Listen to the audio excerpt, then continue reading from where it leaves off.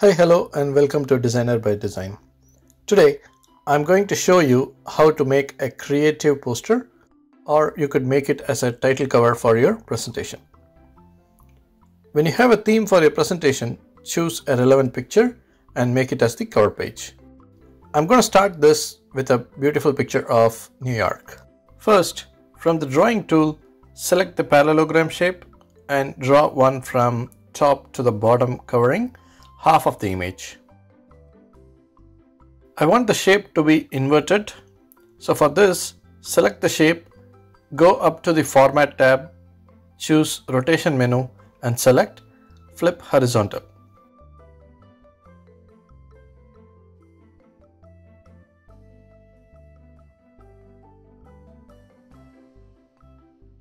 Stretch the shape to cover the edges of the images. Don't worry about the top left going outside the slide. We'll take care of it. Paint the shape with white color.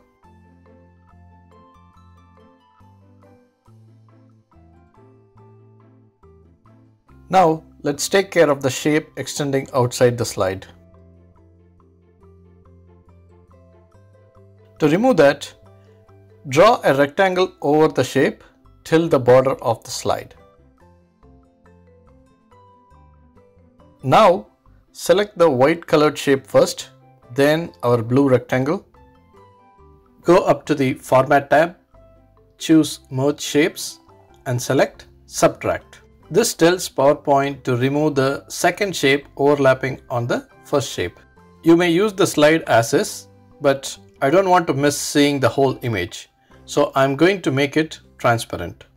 For this, select the shape, go up to the Shape Fill menu, select Gradient and then More Gradient. Here, set the transparency level.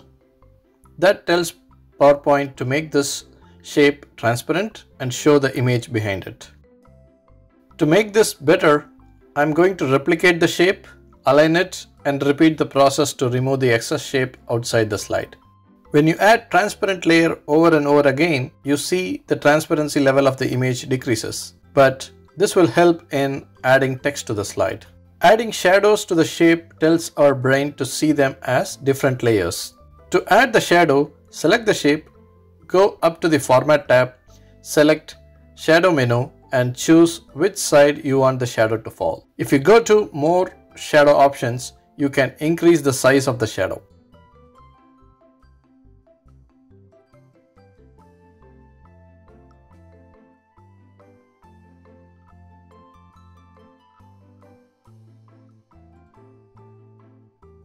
Another trick with the transparent layer is that you can make it as a color filter to change the texture of the image. For this, draw a rectangle and make it transparent.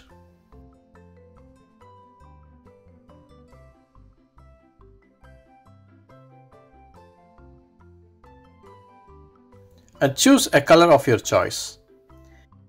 You can see the difference that the color filter makes on the image. Once you have the chosen color, now you can add the text to complete the design work. As usual, to learn more tips and tricks, subscribe to Designer by Design.